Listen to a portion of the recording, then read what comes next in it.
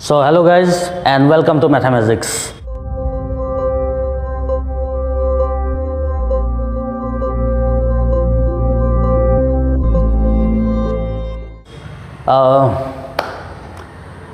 Indiate নহয় গোটে পৃথিৱীত কি চলি আছে আপোনালোক সকলোৱে জানে মই তোমালোক বুলিয়ে কৈছো যেহেতু মই ক্লাস 10 ৰ কাৰণে বনাইছো ভিডিওটো মোক বহুতে হয়তো চিনি পায় মোৰ ষ্টুডেন্ট বহুত আছে ইয়াত ভিডিওটো চাই থাকুতে যিসকলে মোক চিনি নাপায় মই কৈ দিছো মোৰ নাম হৈছে বিকিদুল্লাহ মই তিতাবৰ প্ৰাগজ্যোতিকা জুনিয়ৰ কলেজৰ ম্যাথমেটিক্স ডিপাৰ্টমেন্টৰ এজন সাবজেক্ট টিচাৰ সো কৰোনা নামৰ যেটো ভাইৰাছ যাৰ কাৰণে আমি তোমালোক এটা ঘৰত সোমাই থাকিবলগীয়া হৈছে মানুহে দোকান খুলিব পৰা নাই কিছুমান ট্ৰেইন কেনসেল হৈ গৈছে সো হে ভাইৰাছটোৰ কাৰণে আমি সব ঘৰত প্ৰিজনাৰ নিচিনাকে সোমাই থাকিবলগীয়া হৈছে ভয় লগা হৈছে বাহিৰলৈ ওলাই যাবলৈ কিন্তু পঢ়াশুনা কিন্তু ৰখি নাথাকে পঢ়াশুনা কিন্তু আমি চলাই নিবই লাগিব স্কুল যাবলৈ পৰা নাই তো ম্যাথছৰ যিকিটা তিনটা চাৰিটা চেপ্টাৰ কিছুমান স্কুলত হৈ গৈছে কিছুমান স্কুলত দুটা চেপ্টাৰ বুজাই দিছে সো হে দুটা চেপ্টাৰ বুজিয়েটো গুটে আমি টাইমখিনি স্পেন্ড কৰি দিব নোৱাৰো বাকিখিনি পঢ়ি থাকিব লাগিব আমি কোৰ্সটো আগবঢ়াই নিব লাগিব স্কুল এতিয়া 31 তাৰিখে খুলিব বুলি কৈছে বা 31 তাৰিখৰ পিছত খুলিব বুলি কৈছে তাতকে আৰু বা কিমান আগুৱাই দিয়া আমি তো নাজানো এতিয়া কৈ দিব নোৱাৰো কাৰণ মই এতিয়া তোমালোকক কথা কৈ আছো তোমালোকে শুনি আছা এই মুহূৰ্ততে পৃথিৱীৰ বিভিন্ন জায়গাত ইটালী থক ইউএসএ থক ইউকে থক ৰাছিয়া থক কৰোনাৰ কাৰণে দৰব বা কৰোনাৰ কাৰণে ইনজেকশন বা কৰোনাৰ ফাইট কৰিবলৈ মেডিসিনৰ কাৰণে এতিয়াও ৰিসাৰ্চ কৰি আছে ল্যাব বিলাকত কিন্তু বৰ্তমানলৈকে সাকসেস পোৱা নাই সো আৰু বা কিমান টাইম লাগে দৰবটো বনাবলৈ কৰোনাৰ এগেইনষ্টত আমি এতিয়া কৈ দিব নোৱাৰো সো হে বুলি কি আমি পঢ়াউনা নকৰাকে থাকিম নেকি সো হে কাৰণে মই ভাবিলো যে ক্লাস 10 ৰ কোৰ্সটো সামৰি পেলে প্ৰায় ডেইলি মই এতিয়া কৈ নিদু যে সদায় দিব পাৰিম বা নোৱাৰিম প্ৰায় ডেইলি মই চেষ্টা কৰিম যে প্ৰতিদিনে এটা চেপ্টাৰৰ এটা এক্সাৰসাইজ হলো মই ভিডিও আপটেনাকে তোমালোকক বুজাই যাম আৰু তোমালোকেও যদি নিৰ্দিষ্ট টাইম এটাত হে ভিডিওটো চাই তোমালোকেও যদি প্ৰেক্টিস কৰিবলৈ ধৰিলো 1 ঘণ্টা হওক 1.5 ঘণ্টা হওক এটা টাইম ম্যাথছৰ কাৰণে নতুন চেপ্টাৰ যিকিটা তোমালোকে বুজি পোৱা নাছিলা হে চেপ্টাৰ গিটা যদি বুজিম বুলি ভাবি ভিডিওটোৰ লগতে তোমালোকে যদি প্ৰেক্টিস কৰি গৈছা তেতিয়া ভাল কথা টাইম তো মেকআপ হৈ থাকিব তোমালোকৰ নহয় জানো সো আজি মই স্টাৰ্ট কৰিব লৈছো কোঅৰ্ডিনেট জিওমেট্ৰি নামৰ চেপ্টাৰটো স্থানাংক জিওমেট্ৰি যেটো অসমীয়াত কোৱা হয় তো কোঅৰ্ডিনেট জিওমেট্ৰিটো আমি ক্লাস 9 ত অকমানকে পাইছিলো মানে x এক্সিস y এক্সিস কাক কয় এফসিস অৰ্ডিনেট কাক কয় হিমানখিনি পাই থৈছিলো ক্লাস 10 ত অকমান বহল হৈ যায় সিলেবাসটো কোঅৰ্ডিনেট জিওমেট্ৰিৰ কাৰণে সো মই হেতুকে আজি স্টাৰ্ট কৰি দিছো ঠিক আছে Co-ordinate geometry. So, class 9 ত আমি কি পঢ়িছিলো অকমানকে জাস্ট অকমানকে ইন্ট্ৰোডাকশন তো দি দিও যে দুডাল এক্সিস থাকে x এক্সিস আৰু y এক্সিস দুডাল অক্ষ থাকে x অক্ষ আৰু y অক্ষ আমি জানো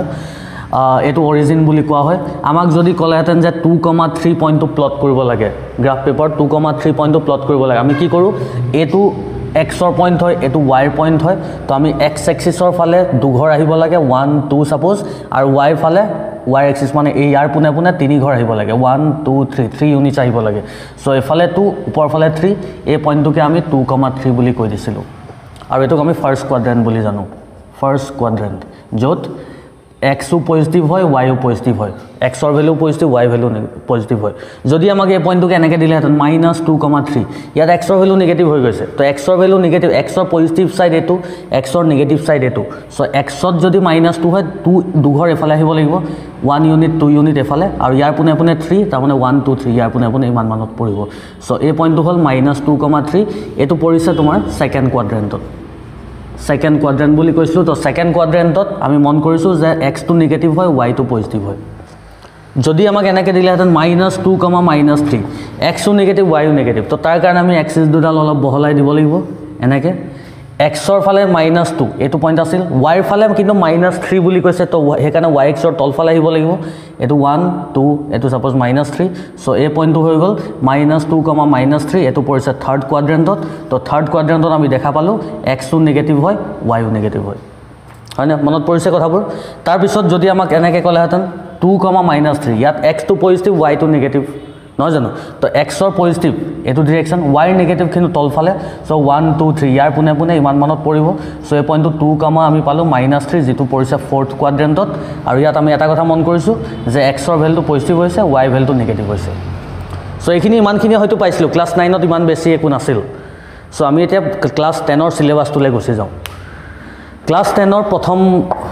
পোৰ্শনটোতে আছে ডিস্টেন্স ফৰ্মুলা বা দূৰত্ব ওলোৱাৰ দুটা পইণ্টৰ মাজৰ দূৰত্ব বা ডিস্টেন্স ওলোৱাৰ ফৰ্মুলাটোনো কি আমি ফৰ্মুলা এটা আছে যেটো মই প্ৰুফ কৰি বৰ্তমান নেদেখাওঁ প্ৰুফ কৰি বেলেগ ভিডিঅ'ত মই প্ৰুফটো দি দিম তাৰ ইজি ইমান টান নহয় কিন্তু আমি প্ৰথম ভিডিঅ'টোতে এটো যেটো ষ্টাৰ্ট কৰিছোঁ ইন্ট্ৰডাকচন হিচাপে জাষ্ট মই ফৰ্মুলাটো দিছোঁ আৰু বুজাই দিছোঁ কথাটো চোৱা সাপোজ পি নামৰ এটা পইণ্ট আছে যাক আমি কলো x1, y1 বুলি 2,3 4,5 -2,3 কিবা এটা হ'ব পাৰে ঠিক আছে আৰু q নামৰ বেলেগ এটা পইণ্ট আছে অলপ দূৰত যাক মই x2, y2 বুলি কৈ দিলোঁ বুজি পাইছা এটো বেলেগ ধৰণৰ বেলেগ এটা পইণ্ট সো এই দুটা পইণ্টৰ মাজৰ এই দুটা বিন্দুৰ মাজৰ যেটো দূৰত্ব বা যেটো ডিস্টেন্স হেতু উলিয়াবলে এটা ফৰ্মুলা এটা আছে সো আমি এটো এই পইণ্ট দুটা যদি জয়েন কৰি দিও এটা লাইন পাই যাওঁ pq সো আমাক যদি কয় যে p আৰু q ৰ দূৰত্ব মানে pq ডিস্টেন্সটো উলিয়াব লাগে তো pq তো ফৰ্মুলাটো কি ফৰ্মুলাটো হ'ল √over স্কয়াৰ ৰুট ডালৰ ভিতৰত x1 - x2 whole square x1 মানে ইয়াৰ প্ৰথম পইণ্টটো আৰু ইয়াৰ কোঅৰ্ডিনেট প্ৰথমটো x2 তাৰে হোল স্কয়াৰ মাজত প্লাস তাৰ পিছত y1 মানে সেকেন্ডটো মাইনাস তাৰ সেকেন্ডটো সেকেন্ড পইণ্টৰ সেকেন্ডটো y2 হোল স্কয়াৰ সো এটোৱে হ'ল দূৰত্ব ওলোৱাৰ সিম্পল ফৰ্মুলা ইমান টান নহয় দেখা পাইছা দুটা পইণ্ট থাকে x1 y1 x2 y2 যদি ডিস্টেন্স উলিয়াব দিয়ে √over x1 - x2 whole square y1 - y2 whole square একেবাৰে সিম্পল মই জাস্ট এক্সাম্পল এটা দি দিছো যদি p মানে 2,3 হয় q মানে যদি 1,2 হয় আমাক যদি কয় যে ফাইন্ড pq তো pq ফৰ্মুলা মতে কি হয় x1 - x2 ইয়াত আমি দেখা পাইছো x1 মানে 2 x2 মানে 1 সো আমি কি লিখিম 2 - 1 হোল স্কয়াৰ মাজত প্লাস এবাৰ 3 - 2 হোল স্কয়াৰ এনেকে বুজি পাইছা সো ইয়াৰ পৰা আমি কি পামগে আনসাৰটো 2 - 1 মানে 1 1ক স্কয়াৰ কৰিলে 1 এ পাওঁ আৰু 3 - 2 মানে 1 1ক স্কয়াৰ কৰিলে 1 এ পাওঁ 1 + 1 মানে 2 সো √2 ইউনিটস এটো সেন্টিমিটার মিটার কিবা জি ইয়াত যদি জেনেকে দিয়া থাকে তেনেকে লিখিম আৰু নরমালি দিয়া না থাকে সো আমি ইউনিটস বুলি লিখি থৈ আহিম বস্তুটো বুজি পাইছা সো এটোৱে হ'ল ডিস্টেন্স ফৰ্মুলা এক্সাৰসাইজ এটো চ্যাপ্টাৰ নম্বৰ 7 কোঅৰ্ডিনেট জিওমেট্ৰি তো আমাৰ 7 নম্বৰ চ্যাপ্টাৰত পৰে আৰু তাত দুটা তিনটা মান এক্সাৰসাইজ আছে প্ৰথম এক্সাৰসাইজটো 7.1 ত এই ডিস্টেন্স ফৰ্মুলা দিয়ে গোটেই কোৱেশ্চনখিনি আমি কৰিব লাগিব সো ফৰ্মুলাটো এটো তোমালোকে এবাৰ চাই লোৱা বৰ্ডখনত মই মহাৰি দিম মই ভিডিওটো পজ কৰি লোৱা যদি লিখিব লগিয়া আছে তাৰ পিছত আমি এক্সাৰসাইজটো ষ্টাৰ্ট কৰি দিম সো ঠিক আছে আমি ষ্টাৰ্ট কৰিব লৈছো কোঅৰ্ডিনেট জিওমেট্ৰি 7.1 নম্বৰ এক্সাৰসাইজ প্ৰথম এক্সাৰসাইজটো পেজ নম্বৰ 186 নতুন বুকখনৰ পেজ নম্বৰ 186 তোমালোকে উলিয়াই ল'ব পাৰা সো এক্সাৰসাইজ 7.1 প্ৰথম এক নম্বৰ কোৱেশ্চনটো চাৰিটা পাৰ্টত আছে মই তিনটা কোৱেশ্চন হুমাই আছে একে কোৱেশ্চন মই এটা বা দুটা সলভ কৰি দিম find the distance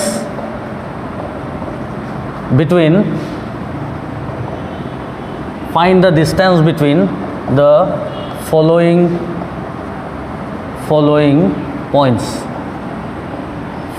points number 1 2,3 and 4,1 so দুটা পইণ্ট দিয়া আছে আমাক কৈছে যে এই দুটা পইণ্টৰ দূৰত্ব বা ডিস্টেন্স উলিয়াব লাগে ঠিক আছে অলপ আগত মই দেখাই গৈছো এক্স্যাক্টলি সেম কোৱেশ্চন এটা নাম্বাৰ গিটা অকমান খেলিমেলি হৈ আছে সো মই প্ৰথমতে নাম দিলম পইণ্ট গিটাক আমি প্ৰথমতে নাম এটা দিলম so late the points are বা b a পইণ্টক মই a বুলি কলো 2,3 and second point মই b বুলি কলো b 4,1 so therefore a আৰু b দূৰত্ব that means ab উলোৱাৰ ফৰ্মুলাটো কি আছিল √over x1 - x2 whole square plus y1 - y2 whole square তো ইয়াত যদি আমি কম্পেয়াৰ কৰি চাও x1 মানে 2 x2 মানে 4 so ইয়াত কি আহিব 2 - 4 whole square plus 3 - 1 whole square নহয় না একেবাৰে ইজি সো ইয়াৰ পৰা কিমান পাম আমি 2 - 4 তাৰ মানে কিমান নো -2 স্কয়াৰ প্লাস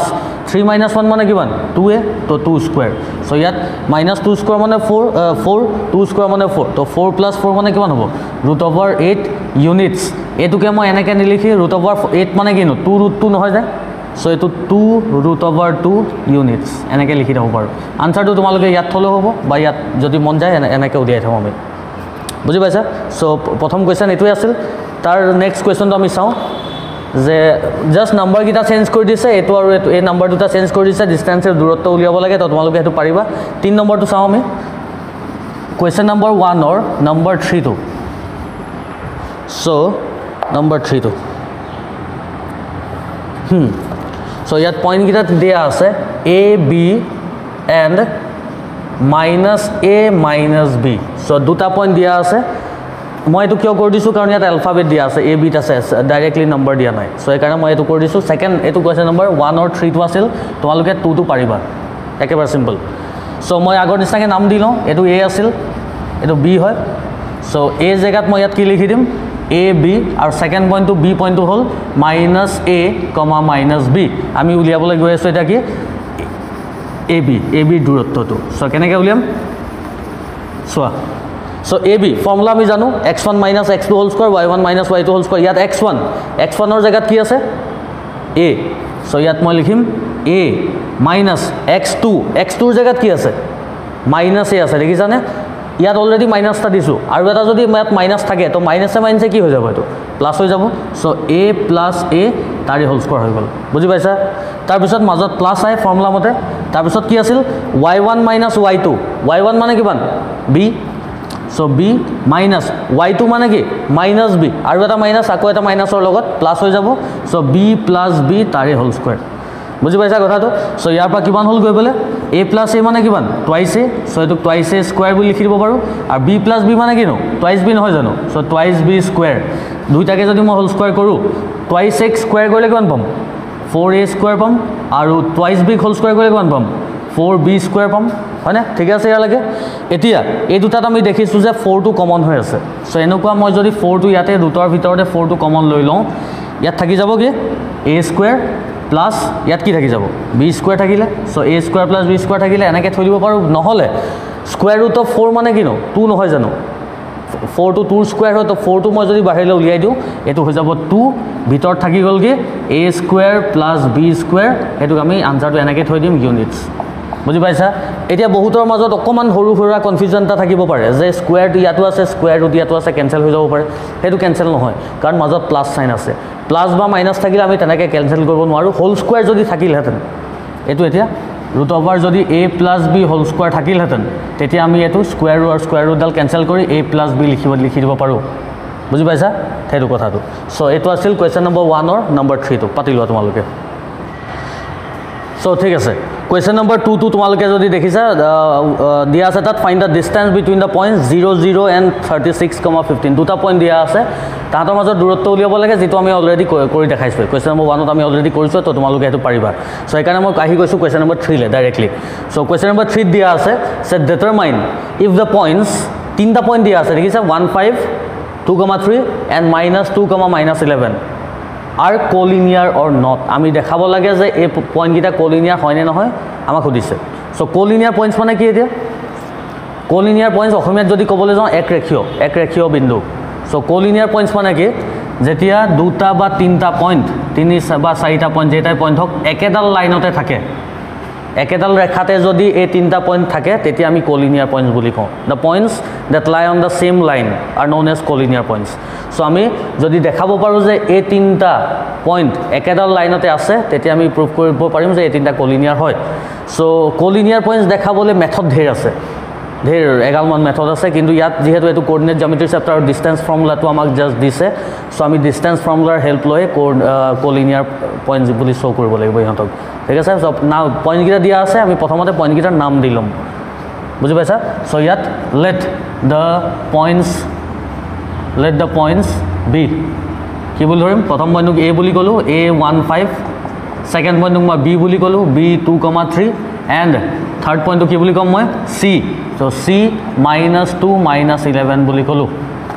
ঠিক আছে সো ইয়াত এতিয়া সোৱা কথাটো a b c যদি collinear হবলে হয় তেতিয়া কন্ডিশনটো কি হ'ব লাগিব জসন এটো a এটো b এটো c কি হ'ব লাগিব a b c যদি একেডাল ৰেখাতে থাকে বা একেডাল লাইনতে থাকে আমি a b উলিয়াম মানে a আৰু b ডিসটেন্স উলিয়াম তাৰ পিছত কি উলিয়াম bc উলিয়াম ab plus bc AB plus BC কৰিম যদি হে আনসাৰটো কাৰ লগত মিলিব লাগিব AC AB plus BC কৰি AC সমান পাব লাগিব তেতিয়া এই তিনটা পইণ্ট কোলিনিয়াৰ বুলি আমি কৈ দিব পাৰো তেতিয়া আমি কৈ দিব পাৰো যে ABC একেটা লাইনতে আছে সো কোলিনিয়াৰ বুলি দেখাবলৈ হলে আমি তিনটা ডিসটেন্স উলিয়াব লাগিব এটা AB উলিয়াম এটা BC উলিয়াম আৰু এটা AC ডাঙৰটো উলিয়াম দুটা হৰ দুটা প্লাস কৰি যদি ডাঙৰ লাইনডাল আমি পাই যাওঁ ডাঙৰডাল যদি পাই যাওঁ তেতিয়া কোলিনিয়াৰ হ'ব সো তাৰ কাৰণে আমি স্টাৰ্ট কৰি দিছো প্ৰথমতে আমি AB উলিয়াম সো AB উলিয়াবলে ডিসটেন্স ফৰ্মুলাটো কি আছিল √over AB কাৰণে এই দুটা পইণ্ট চাব লাগিব so √over x1 minus x2 whole square that means what 1 minus 2 whole square plus 5 minus 3 whole square this is equal to 1 minus 2 কিমান -1 -1 ক স্কয়াৰ কৰিলে কিমান পাম 1 পাম তাৰ পিছত 5 minus 3 কিমান 2 2 ক স্কয়াৰ কৰিলে কিমান পাম 4 that is 1 plus 4 is 5 √over 5 পাই থৈছো ঠিক আছে ইয়াৰ লাগে তাৰ পিছত আমি উলিয়াম BC এই দুটা পইণ্টৰ কাৰণে তো যদি BC উলিয়াবলৈ যাওঁ √over কিমান হ'ব 2 minus -2 ইয়াত মাইনাস আছে সেই কাৰণে যদি মাইনাস থাকে মাজৰ সাইনটো প্লাস হৈ যায় আমি জানো -7 সে প্লাস সো এটো হৈ যাব 2 plus 2 whole square plus ইয়াত তেনেকে 3 মাইনাস দিলো কিন্তু ইয়াত অলৰেডি মাইনাস আছে সেই কাৰণে প্লাস হৈ যাব 3 plus 11 whole square কিমান হ'ব চোৱাচোন 2 plus 2 কিমান 4 4 ক স্কয়াৰ কৰিলে কিমান পাওঁ 16 plus 3 plus 11 কিমান 14 14 ক স্কয়াৰ কৰিলে কিমান পাওঁ আমি 196 ঠিক আছে লাগে সো ইয়াবা কিমান পালো 196 ৰ লগত মই যদি 16 প্লাস কৰি দিও কিমান ওলাব 212 212 ঠিক আছে লাগে তাৰ পিছত আমি উলিয়াম এতিয়া AC ডাঙৰ দুটা মানে A আৰু C পইণ্টটো চাম সো A আৰু C পইণ্টটো চাবলৈ হলে 1 ৰ লগত -2 আছে সো সেই কাৰণে ৰুটৰ তলত কি হৈ যাব এটো 1 plus 2 whole square হৈ যাব আৰু 5 minus কিন্তু তাত অলৰেডি মাইনাস আছে 5 plus 11 whole square হৈ যাব that is কিমান পালো চোৱাচোন 1 plus 2 কিমান 3 স্কয়াৰ কৰিলে কিমান পাওঁ 9 5 plus 11 কিমান 16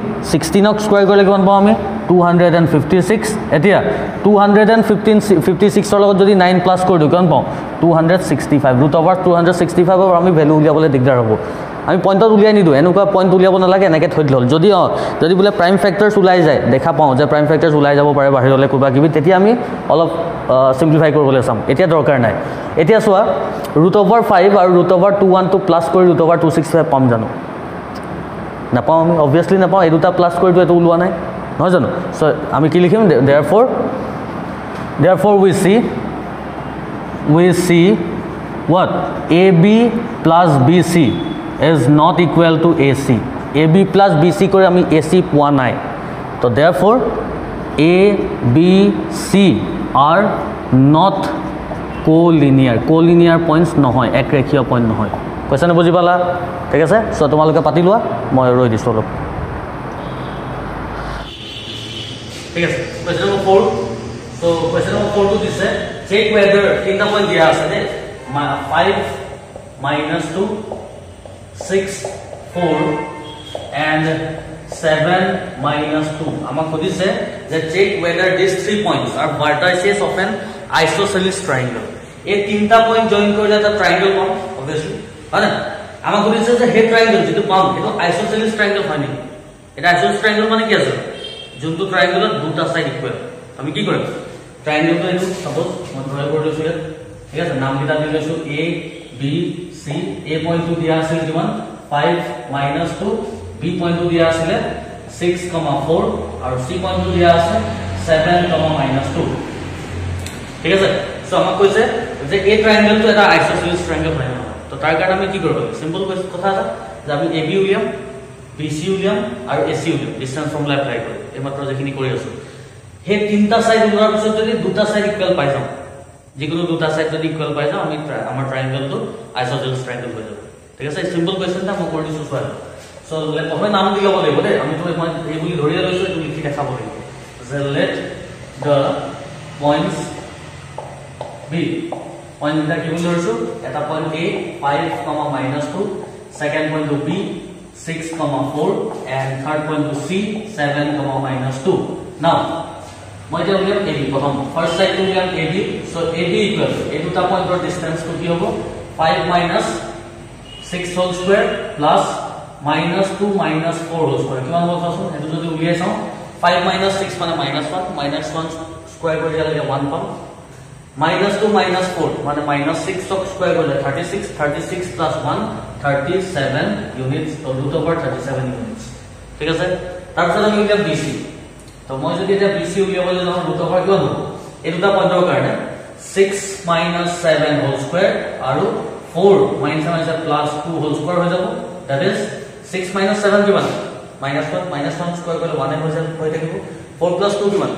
6 6 স্কয়াৰ কৰিলে কিমান 36 36 + 1 কিমান হয় 37 ইউনিটস ঠিক আছে দুইটা ইকুয়াল ওলাইছে এতিয়া ইয়াতে কথা এটা আহিব বহুতে এনেকৈ ভাবি ল'ব যে দুটা সাইড ইকুয়াল ওলালে তো কোশ্চেন নম্বৰ এতিয়া দুটা সাইড ইকুয়াল ট্ৰায়াঙ্গল আইসোসেলেস হয় না তেনেকৈ ভাবিছা বহুতে কিন্তু তেনেকৈ ইয়াতে যদি থৈ দিও সেইটো ভুল হৈ যাব আমাৰ কিয় জানানে কাৰণ AB একে ওলাইছে AB আৰু BC একে ওলাইছে কিন্তু AC একে উলিয়াবলৈ বাকি আছে হয় না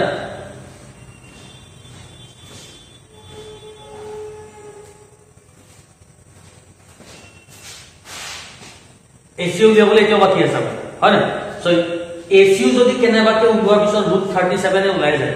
তাৰমানে কি হ'ব এটা তিনটা সাইড ইকুয়াল হৈ যাব তিনটা সাইড ইকুয়াল হৈ গলে ট্রায়াঙ্গলটো তো আইসোসেলেস হৈ নাথাকে হেতু ইকুয়ালিটো ট্রায়াঙ্গল হৈ যাব বুজি পাইছা না তো হেকাৰণে আমি AC টো উলিওৱাটো দৰকাৰ AC উলিয়াই চাবই লাগিব AC টো নট ইকুয়াল ওলালেহে আইসোসেলেস ট্রায়াঙ্গল হ'ব ঠিক আছে আমি উলিয়াম এতিয়া AC সো AC যদি উলিয়াব চাও A আৰু C পইণ্টৰ কাৰণে কোৱা হ'ব 5 - 7 হোল স্কয়াৰ আৰু এফালে থাকিলে -2 + 2 হোল স্কয়ার কিমান হ'ব চাচোন 5 - 7 2 2 -2 স্কয়ার কৰিলে 4 2 -2 + 2 এফালে 0 তো 0 স্কয়াৰ ৰুট অফ 4 মানে কিমান 2 তো 2 ইউনিটস ঠিক আছে ইয়াত সৰু কথা এটা স্কয়াৰ ৰুট অফ 4 মানে প্লাস মাইনাস 2 হয় নৰমালি কাৰণ -2 স্কয়াৰ কৰিলে 4 পাম কিন্তু ইয়াত মই +2 লৈছো কিয় জানানে কাৰণ আমি উলিয়াই আছো দূৰত্ব ডিসটেন্স কেটা আমি নেগেটিভ ল'ব নোৱাৰো তো এই কোঅৰ্ডিনেট চেপ্টাৰটো স্কয়াৰ ৰুটৰ ভ্যালু সদায় পজিটিভ ভ্যালু হৈ লওঁ হেতু সৰু কথা কিছুমান মন কৰি যাবা সো আমি এতিয়া দেখি দেখিলো AB আৰু BC সমান সমান পাইছো AC 2 পালো which is not equal to AB and BC so ইয়াত আমি দেখিলো যে therefore AB equal to BC দুটা side equal therefore triangle ABC is an isosceles triangle ঠিক আছে ভাল কোশ্চেন দেখিলো নোট ডাউন কৰক পোস্ট বাৰু এতিয়া হল কথা এটা কোশ্চেন নম্বৰ 5 আৰু 6 মই তোমালোকৰ কাৰণে এডিছো কৰিবলৈ কাৰণ একেবাৰে সিম্পল একো নাই কৰিবলগীয়া কোশ্চেন নম্বৰ 5 ত এটা ডায়াগ্ৰাম দিয়া আছে চাৰিজনী ছোৱালী কৈছে চম্পা চমেলি আৰু কোনবা তেনেকে সো তোমালোকে দূৰত্ব উলিয়াই যোৱা চাব লাগে পাৰিবা তুমি ডিসটেন্স ফৰ্মুলা এপ্লাই কৰি দিব কোশ্চেন নম্বৰ 6 তোমাক বুজাই দিছো শুনিব যে চাৰিটা পইণ্ট দিয়া আছে আমাক কৈছে যে name da type of quadrilateral form কেনেকুৱা টাইপৰ কোৱাড্ৰিলেটাৰেল হ'ব এনো এই কোশ্চেনটো তিনটা পইণ্ট দিয়া আছে যত তিনটা পইণ্ট জয়েন কৰিলে আমি জানো ট্ৰায়াঙ্গল ফৰ্ম হয় তো চাৰিটা পইণ্ট জয়েন কৰিলে কি হ'ব এটা কোৱাড্ৰিলেটাৰেল হ'ব কোৱাড্ৰিলেটাৰেল কি কোৱাড্ৰিলেটাৰেল আমাক কৈছে ঠিক আছে ইয়াত যেনেকৈ মই AB BC আৰু AC উলিয়ালো কোৱাড্ৰিলেটাৰেলটো কি ধৰে পইণ্ট কিটা A B C আৰু D ধৰি লওঁ তাত সাইড কেটা ওলাব বাহু চাৰিটা সাইড ওলাব আমি AB BC CD আৰু AD উলিয়াম তো চাৰিটা সাইড উলিয়াম চাৰিটা সাইডে যদি ইকুয়াল পাই যাও AB = BC = CD = AD তো কি হ'ব কোৱাড্ৰিলেটাৰেল এটো স্কয়াৰ বা ৰম্বাস হৈ যাব যদি অপোজিট সাইড ইকুয়াল পাও AB = বলে AC পালো আৰু BC = বলে AD পালো অপোজিট সাইড ইকুয়াল পালো তেতিয়া এটো ৰেক্টেঙ্গল ওলাব তো একো কৰিবলৈ নাই জাস্ট ডিসটেন্স ফৰ্মুলাটো এপ্লাই কৰি চালে হ'ব তোমালোকে সো কোশ্চেন নম্বৰ 5 আৰু 6 মই দিছো আমি আহিম এটা কোশ্চেন নম্বৰ 7 যেটো ইম্পৰ্টেন্ট আছে ঠিক আছে সো ঠিক আছে কোশ্চেন নম্বৰ 7 এটো মই অলৰেডি লিখি দিছো বৰ্ডত মই বুজাই দিছো তোমালোকক ঠিক আছে সো ইয়াত কোশ্চেন নম্বৰ 7 টো দিছিলে এটো ইম্পৰ্টেন্ট এই কোশ্চেনটো find the point on x axis which is equidistant from these two points দুটা বেলেগ পইণ্ট দিয়া আছে এটা 2 -5 আৰু এটা -2 and 9 আমাক কৈছে যে x অক্ষত x axis বেলেগ এটা পইণ্ট আছে যিটো পইণ্টৰ পৰা এই যিটা পইণ্ট দিয়া আছে হেতু পইণ্টৰ ডিসটেন্স দূৰত্বটো সমান হ'ব বুজি পাইছা আমি এই x axis থকা পইণ্টটো উলিয়াব লাগে সো এতিয়া এটা ভুল কথা এটা যে x axis আছে বুলি কৈছে x axis থকা পইণ্টটো কেনেকুৱা ফৰ্মত থাকে জানানে এটো কথাটো এডাল x এডাল y সো 2,3 বুলি যদি কয় x axis না থাকে এনেকুৱা জায়গা থাকিব -2,3 বুলি কলে এনেকুৱা জায়গা থাকিব হয় না সো x axis থাকিবলৈ হলে কি হ'ব লাগিব এই y কোঅৰ্ডিনেটটো 0 হ'ব লাগিব তেতিয়া x axis থাকিব বুজি পাইছা সো x axis থাকিব যিকোনো পইণ্ট যদি থাকে 2,0 এনেকৈ থাকিব 3,0 হলে এনেকৈ হ'ব -2,0 হলে এফালে থাকিলে আছে বুজি পাইছা সো x axis যিকোনো পইণ্টত যদি থাকে সেই পইণ্টটো ফৰ্ম হয় x, 0 x ৰ ফালে কিবা এটা থাকিব y পইণ্টটো এটা 0 হ'ব লাগিব সো যেহেতু পইণ্ট অন x axis বুলি কৈছে সো হে পইণ্টটো মই let the point on x axis be a x, 0 বুলি ধৰি লৈছো যেটো পইণ্ট ইয়াত ডায়াগ্ৰামত দেখা পাইছা মই সো a x, 0 বুলি মই পইণ্টটো ধৰি লৈছো ঠিক আছে আৰু বাকি দিয়া পইণ্টটা এটা এইটো আৰু এটা এইটো এটো b বুলি কলো এটো c বুলি কলো আৰু কোৱেশ্চনৰ মতে a x axis থকা পইণ্টটো a b আৰু c পৰা ইকুইডিস্টেন্ট মানে সমান সমান দূৰত্বত আছে that means ab equal to ac আমাক দিয়া আছে ঠিক আছে সো a পইণ্টটো b আৰু c পৰা ইকুইডিস্টেন্ট আমি উলিয়াব লাগে a পইণ্টটো উলিয়াব লাগে ঠিক আছে সো according to question আমি দেখিছো যে ab equal to ac hall so ab কাৰণে মই কি কৰিম স্কয়াৰ ৰুট ওভাৰ ফৰ্মুলাটো ইউজ কৰো ac কাৰণে একে ডিসটেন্স ফৰ্মুলাটো এপ্লাই কৰিছো সো ab কাৰণে যদি আমি চাও এটো পইণ্ট আৰু এটো পইণ্ট কি হ'ব x minus 2 whole square plus 0 এর minus 7 plus 5 whole square হয়ে যাব আর ac কাজে যদি চাও x minus 7 plus 2 whole square হয়ে যাব আর 0 minus 9 whole square just distance ফর্মুলাটো apply কৰিছো তাৰ পিছৰ স্টেপত কি হ'ল যেহেতু বোথ সাইডে স্কয়াৰ ৰুট আছে তো মই স্কয়াৰ ৰুটৰ বোথ সাইডে ক্যান্সেল কৰিব পাৰো হোল স্কয়াৰিং বোথ সাইডস কৰি দিলে কৰি না দেখালো লিখি দিলে ভাল যে স্কয়াৰিং বোথ সাইডস স্কয়াৰ ৰুট আমি ক্যান্সেল কৰিব পাৰো সো স্কয়াৰ ৰুট নাকি আৰু ভিতৰ কি থাকে x minus 2 whole square মানে এটো মই a minus b whole square formula break করছো a square minus 5ab plus b square 0 plus 5 মানে 5 whole square করে 25 পাবো ঠিক আছে আমি এটো সাইডে থাকে a plus b whole square formula break করলে তো x square plus 4x plus 4 পাবো আর minus 9x square করলে 81 obviously সো ইয়াৰ পৰা কি হ'ল both sides x square টো মই ক্যান্সেল কৰিলো both side থকা plus 4 টো both side ক্যান্সেল হৈ গ'ল তাৰ পিছত কি কৰিলো x থকা টাৰ্ম এটা এটা সাইডে লৈ আহিলো ইয়াত minus 4x আছিল এই 4x টো ইয়াত প্লাস হৈ আছে এফালে লৈ আহিলো minus 4x হৈ গ'ল তাতে 81 আছে 25 টো ইয়াত প্লাস হৈ আছে ইফালে লৈ গ'ল minus 25 থাকে ঠিক আছে লাগে minus 4x মিলি পেলাই কিমান হয় minus 8x পালো আৰু এটো সাইডে 81 ৰ পৰা 25 গলে ৰাইট 81 ৰ পৰা 25 গলে থাকে 56 সো ইয়াৰ পৰা x ৰ ভ্যালু আমি পাইলাম -7 ঠিক আছে তো x ৰ ভ্যালু যদি -7 হয় ইয়াতে যদি মই বহাই দিও পইণ্টটো কি হ'ব -7, 0 মানে যেহেতু পইণ্টটো উলিয়াব দিছে হেন্স দা ৰিকোয়াৰ্ড পইণ্ট ইজ -7, 0 ঠিক আছে কোৱেশ্চনটো ভাল কোৱেশ্চন তোমালোকে পজ কৰি নোট ডাউন কৰিব সো কোৱেশ্চন 7 হল আমি আইছো এটা কোৱেশ্চন নম্বৰ 8 লৈকে এটো দৰকাৰী question find the values of y for which distance between p2, -3 and q 10, y is 10 units. Is 10 units. ঠিক আছে সো আমি কোৱেশ্চন মই বুজাই দিছো find da values of y value লিয়াব লাগে for which distance between two points p and q so দুটা point দিয়া আছে p and q এই দুটা পইণ্টৰ মাজৰ ডিসটেন্সটো দিয়া আছে আৰু দূৰত্বটো দিয়া আছে 10 pq = 10 দিয়া আছে আমি y ভ্যালু লিয়াব লাগে ঠিক আছে কোৱেশ্চনটো সিম্পল কোৱেশ্চনটা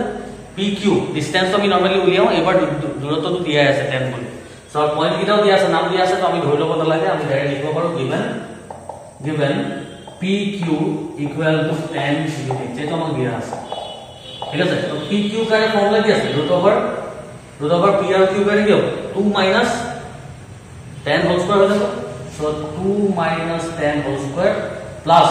এই সাইডৰ পৰা -3 - y so -3 - y whole square is equal to 10 দিয়া আছে ঠিক আছে সো ইয়াত এটো দুইটাতে মাইনাস আছে আমি a - b whole square formula break করব কিন্তু দুইটাতে মাইনাস থাকে এটা সৰু কথা আছে বাদে মই एग्जांपल এটা দিছো জাস্ট এটো কথাটো a + b হোল স্কয়ার আৰু -a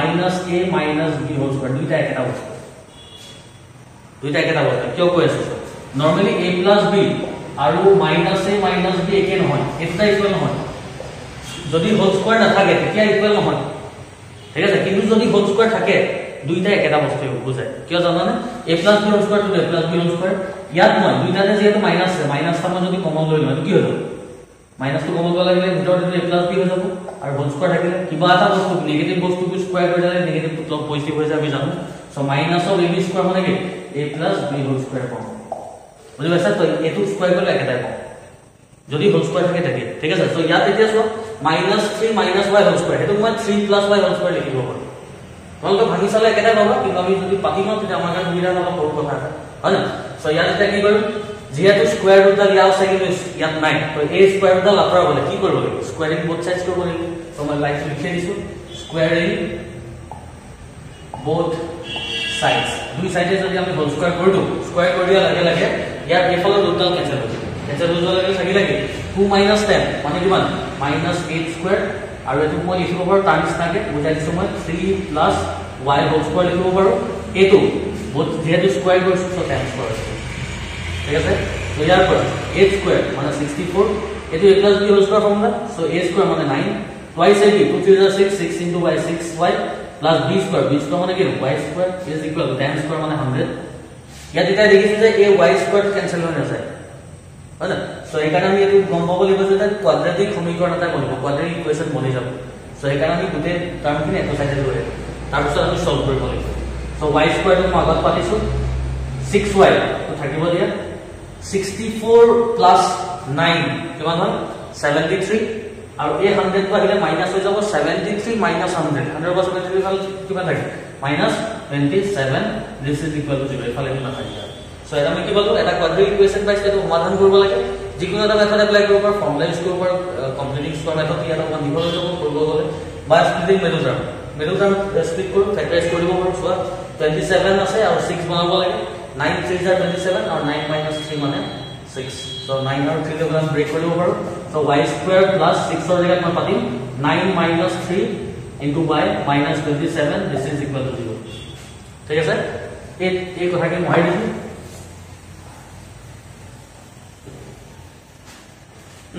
so আমি কি মমে যে সসু যদি ব্রেক কৰি দিয়া লাগে লাগে this implies y square plus 9y minus 3y minus 27 equal to 0 আমি কৰিছো অলৰেডি এই বস্তু এটা কমন কি আছে y তো y কমন বা লাগে লাগে y plus 9 থাকিব আৰু minus 3 ইয়াত কমন বা লাগে লাগে y plus 9 থাকিব this is equal to 0 this implies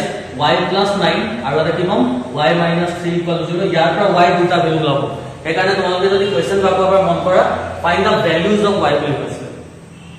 তাৰ মানে এটা কি বেছি ভ্যালু লাভ সো আমাৰ ভ্যালু দুটাই হৈছে সো আমি ইয়াৰ y ভ্যালু কি পাম আমি -9 and 3 যেহেতু find da value of y বুলি কৈছে কো পইন্টৰ কথা নাই সো y ভ্যালু এই দুটা ঠিক আছে সো ভিডিওটো পজ কৰি নোট ডাউন কৰক so question number 8 হল আৰু দুটা কোৱেশ্চন আছে এটা এক্সাৰসাইজত so question number 9 if q01 is equidistant from p 5 minus 3 and r x comma 6 find x also find distances qr and pr ঠিক আছে তো ইয়াত দুটা কোৱেশ্চন সোমাই আছে যদি মন কৰিছা যে if q is equidistant from p and r q নামৰ পইণ্টটো p আৰু r পৰা সমান দূৰত্বত আছে equal distanceত আছে আমি প্ৰথমতে x ৰ ভ্যালু উলিয়াব লাগে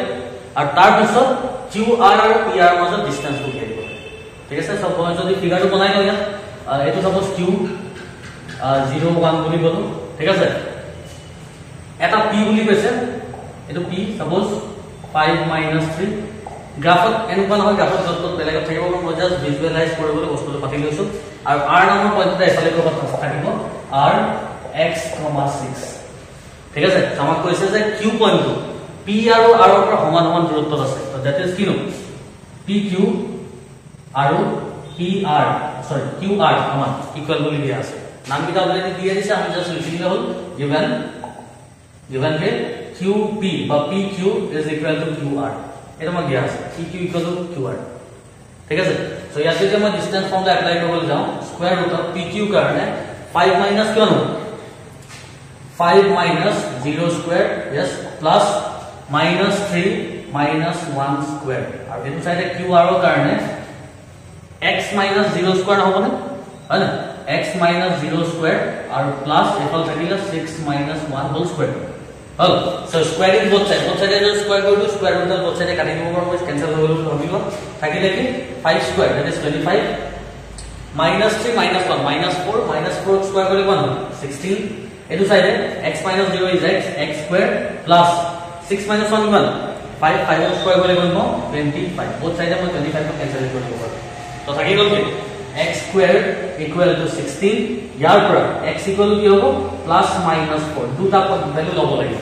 x ৰ ভ্যালু আমি পালো plus minus 4 x ৰ ভ্যালু মই দুটা কিয় লৈছো জানানে কাৰণ x টো ডিসটেন্স নহয় x এটা কোঅৰ্ডিনেট পইণ্ট কোঅৰ্ডিনেটৰ এটা পাৰ্ট এটো পজিটিভ নেগেটিভ দুটা হ'ব যদি ডিসটেন্স ওলোৱা হলে তেতিয়া আমি নেগেটিভ তো আমি ইগনোৰ কৰো ঠিক আছে তেতিয়া ডিসটেন্স উলিয়াব দিলে পজিটিভ ভ্যালু লওঁ কিন্তু ইয়াত যেহেতু x ৰ ভ্যালুটো লাগে x এটা কি x এটা কোঅৰ্ডিনেট পইণ্ট আৰু x কোঅৰ্ডিনেট তো যেহেতু পজিটিভ ওলাব পাৰে নেগেটিভ ওলাব পাৰে তো x ৰ ভ্যালু মানটো ওলাইছে এটা 4 আৰু এটা plus minus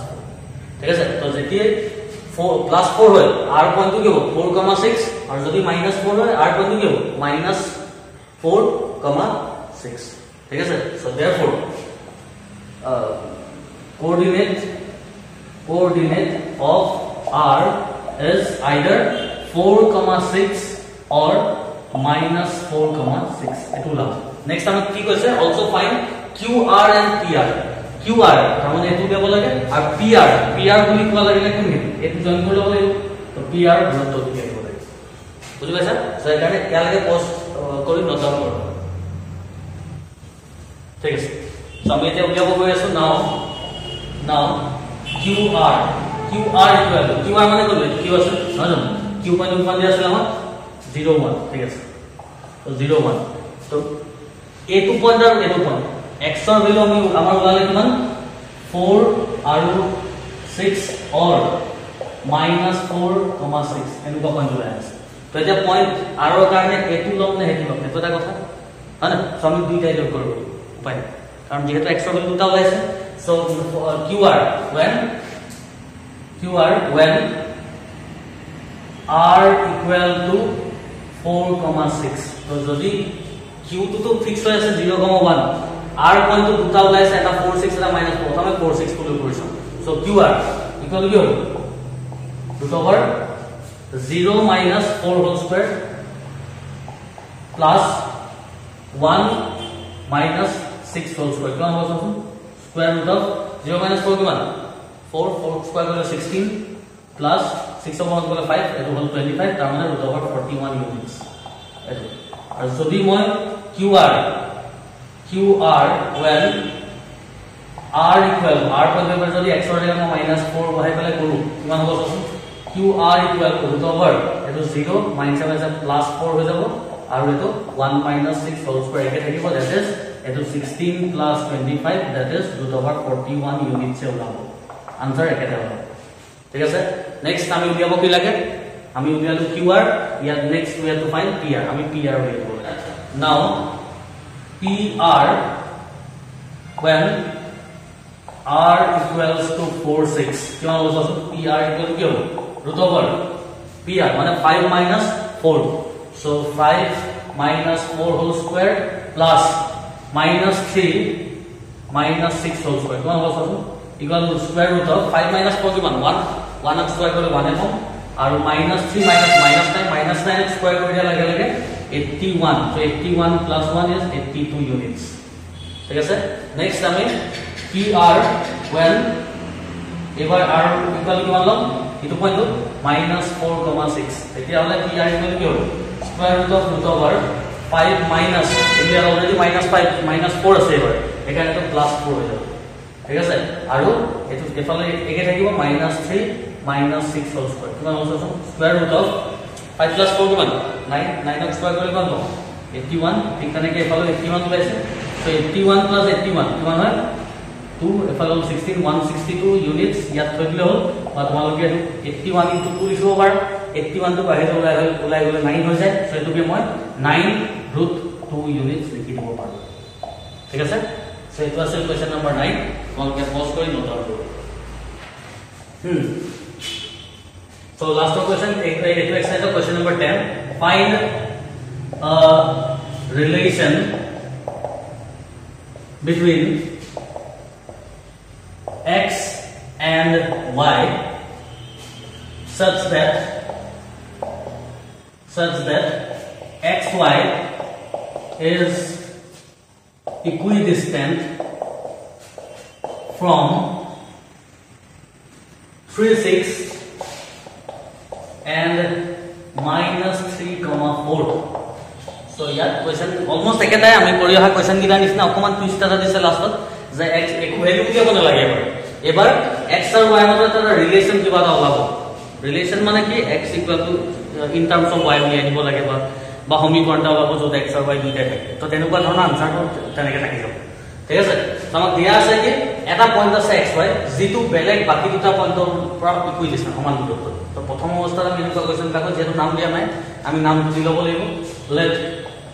the given points be प्रथम तो मैं a বুলি কলো xy सेकंड तो b বুলি কলো 3 6 और थर्ड तो मैं কলো c -3 4 এটা अकॉर्डिंग टू क्वेश्चन में কি দিয়া আছে a पॉइंट टू a দুটাৰ পৰা ইকুইডিস্টেন্ট that is ab is equal to ac দিয়া আছে ঠিক আছে সো ab কাৰণে ফৰ্মুলা কি হ'ব ab কাৰণে এটো পয়েন্ট বাই এটা চলে হ'ল এটা point x - 3 whole square y minus 6 whole square और ac কাৰণে কি হ'ব এবাৰ এটো পয়েন্ট আৰু এটো পয়েন্ট চাম তো x plus 3 whole square হৈ যাব আৰু এফালে y minus 4 whole square হৈ যাব ঠিক আছে সো এটো যদি মই স্কয়ারিং বোথ সাইড কৰি দিও স্কয়াৰ ৰুট ডালটো কেনসেল হ'ব সো থাকি গ'ল কি a minus b whole square x minus 3 whole square break কৰি গ'ল x square minus twice ab 6x b square 3 square মানে 9 ঠিক তেনেকে y minus 6 whole square এটা কি a minus b whole square तो y square minus 12y plus 36 ওলাবো এটো সাইডে যদি ব্রেক কৰো a plus b whole square x square plus 6x plus 9 আৰু এটো y square minus 8y plus 16 এটো কৰা নাই just a minus b whole square y plus b whole square break কৰি দিছো এটা বোথ সাইডে যদি আমি চাও x square টো ক্যান্সেল হৈ যাব y square এটা ক্যান্সেল হৈ যাব আৰু কিবা ক্যান্সেল হ'ব নেকি কোৱাচোন plus 9 টো ইয়াত ক্যান্সেল হ'ব ঠিক আছে তাহলে আমি কি কৰো এতিয়া x y খিনি এটা সাইডে লৈ যাম হল সো ইয়াত থাকি গল -6x এফালে আছে 6x এটা এটো লৈ লম -6x হৈ যাব ইয়াত থাকিলে -12y হৈ 8y টো এফালে লৈ লম +8y হৈ যাব ইকুয়াল ইয়াত থাকিলে 16 36 টো এফালে লৈ যাম -36 কৰি দিম ঠিক আছে এটাকে একদম ভালো চাচোন ইয়াত লিখি দিম মই দিস ইমপ্লাইজ -6x -6 কিমান হয় -12x হল -12y +8y কিমান হল -4y হল और এফালে 16 minus 36 that is minus 20 ঠিক আছে সো এনেকুৱা ইকুয়েশন পাইছো সমীকৰণটা পাইছো আনসার ইয়াত তল কিন্তু দেখিবলৈ ভাল লগা নাই কিবা হয় না দেখিবলৈ ভাল লগা নাই মানে কি গুটেইটাতে মাইনাস আছে মই মাইনাস টো ক্যান্সেল কৰি দিব পাৰো ঠিক আছে আৰু এটা কাম কৰিব হল কৰিবলৈ গুটেইটা 4 এদি যায় আমি দেখা পাই আছো সো -4 এদি গুটেইটা ডিভাইড কৰিব ঠিক আছে -4 ডিভাইড কৰিলে কি হ'ব 3x হৈ যাব এটো প্লাস y হৈ যাব এটো 5 হৈ যাব so this is the relation between x and y x and y মাজৰ ৰিলেশন ইটো আনসাৰটো এনেকে হ'ব পাৰা বা মুখত বেলেগ কৰি থাকিব পাৰা দেখা নাই আনসাৰটো কেনেকে হৈছে y ইকুৱেল টু আমাৰ কি হ'ব 5 minus 3x হ'ব পাৰা এনেকে হ'ব পাৰা তোমালোকৰ মত কথা ঠিক আছে সো ইয়াতে আমি এক্সাৰসাইজ 7.1 টো আজি হেক কৰিলো তোমালোকে কৰি চোৱা এখিনি যদি বুজি পাব লাগে ইমান টান নহয় বস্তুটো যদি বুজি পোৱা নাই কিবা কোনবা এটা কৈছে তোমালোকে কমেন্টত মোক কোৱা মই হেল্প কৰিম এই কৰিব লাগে ঠিক আছে তো আজি 7.1 টো তোমালোকে কৰা নেক্সট কাইলে ভিতৰত মই 7.2 টো দি আছো তো কন্টিনিউয়াসলি কৰি যোৱা তোমালোকে যদি ভাবিছা 7.1 টো আজি কৰিম কাইলে কৰিম তেতিয়া থাকি যাব তোমালোকৰ এতিয়া বহুতে সব ভিডিওটো চাই আছে